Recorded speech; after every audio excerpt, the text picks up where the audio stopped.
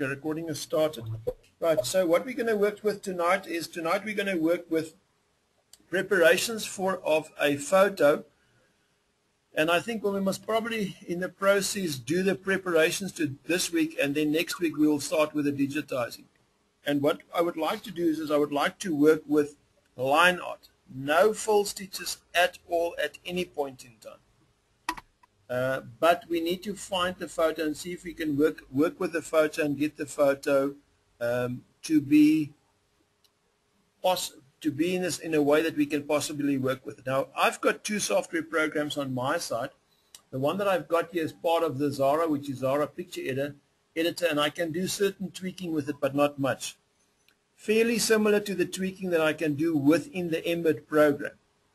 But I've asked Candy if she would like to show us what is the features that Photoshop, if I'm right, Candy, Photoshop? Yes. Yeah, Photoshop can basically do with the same photo. So she's got the same photo there. So I'm going to give control over to Candice. And then we just go and say change presenter quickly. And then we will have a look and see what happens on her screen. And she's going to show us what... Phil? Yes, go for it. What are your goals that you want Candy to do? I would like to see if it's possible, and I would like to see what the possibilities of actually taking this photo that we've got, this line that was on the screen now, and bring out only certain features in such a way that we can trace those features and not bother about all the fluff in between. We would like to do a line art of this lion. And I don't know anything about Photoshop, so I can't at this stage tell you what Photoshop can or can't do. So I think what we need to look at is play with it by ear and go through the possibilities and let Candy show us what we can do. Is my screen up for everybody yet?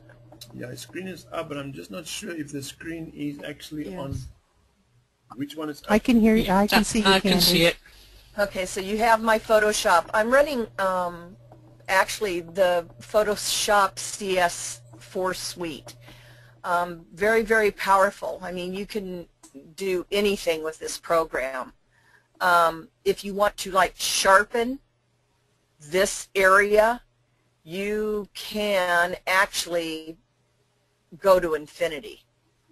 See how just bringing up natural, it just kind of bursted it? Mm-hmm. And then you want line art? There you got line art. Okay, I'm just waiting. I'm just absolutely waiting for the screen to change a bit so that we can see. But yes, okay. See what we can bring up and because what we would like to have is at this stage, if I look at the picture, I can see there. You can see there's some changes taking place now. If we look at the picture, there's some of his mane on the left at the bottom corner there, which is there, and the black is basically showing through it. Yes, that area where you're working, where you're now.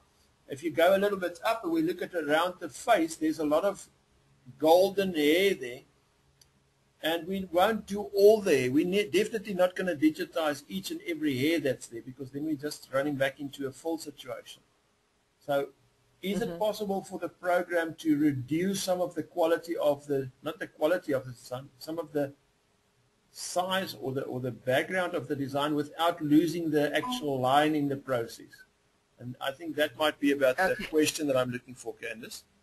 Sure. This is what we're starting with. I mean, you can actually do a crop. As it's taken, yes. All right? See, you could crop it to about anywhere you want it, move it around. Okay. Is that about what you're looking for?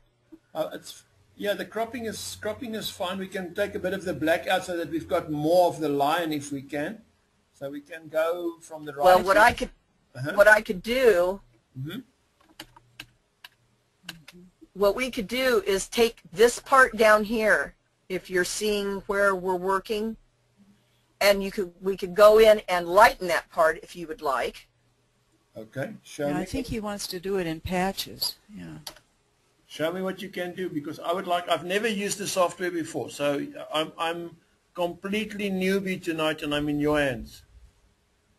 Let me just open and say answer to Gwen and ask her to Gwen. Gwen, I'm just going to open for you quickly. Hi, Gwen. Wow, it is lightening it, Candy.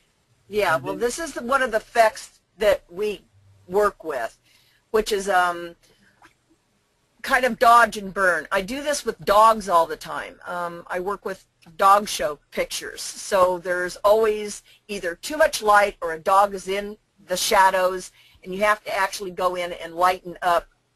I mean, you can just kind of really brighten him up, get his ear behind, and if it pixelates there, you kind of step backwards and unpixelate it. But if you're looking for something to pick up lines, we can actually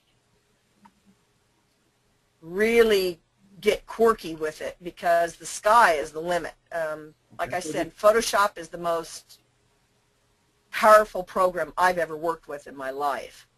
And the tool that you'll see it. I mean, what is the tool's name that you use? I mean, actually, I'm unsharpening the mask, which actually takes it right into a raw form. Okay. So this is really heavily right now pixelated. But like I said, if you're trying to pick up nothing but line art, you do need to see the crispness around the ear and the eyes. I'm zooming in on that eye to pick up, see the like the third eyelid almost. Yeah. I mean, there. And if anybody ever needs work done on a photo, give it to me. I mean, So you're not necessarily enhancing the photo. You're doing what Sandra did, which is to give us highlights and high contrast and so on. Oh, I'm changing the photo. I've got it right down to the raw. But so Sufmato can pick it up? Yes. But like when you are working with photographs, especially digital, you have got to save a picture in the highest megabyte you possibly can. Because you see down in here, when you start lightening things, this is because of the picture was not taken in a real high format. See all this pixelation? You can only do so much, and you will lose it. So when you're taking a photo and you've got it in your mind that you want to reproduce it anywhere, you have got to take it at a real high resolution, as high as your camera will go. Like I work with, 6 to 10 megabytes when we're working with dog photos. Megabytes. So when I get them, megabytes, each photo. Okay. And when I get done with it, it's 10 plus megabytes when we send it out to be printed on paper.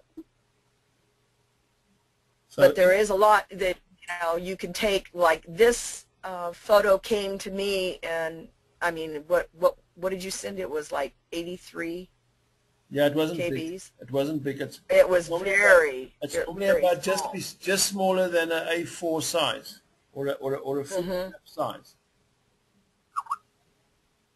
I mean, here we can change radius and even bring out more line art. Yeah. That's the sort of stuff Sufmato picks up, though. Yes. Yeah, that is the important thing there. So let's go get real. I mean, here. Oh, wow. I mean, you could go, like I said, and that's not even, here's max. This will glare you to death. Yeah, but that part that you've got if you want top of his head now, I think is a little bit too much now, because now you start, I like this. It does bring some information out. Is there character in it? It brings a lot. I mean, you just start with, you want to hold there? Yeah, hold it for us there. Let's just have a quick chat with the group and find out from the group. If you look, and I see Sandra is online as well tonight. If we look at this, is there enough detail for us to see the actual detail of the animal without all the fill-in portions in between?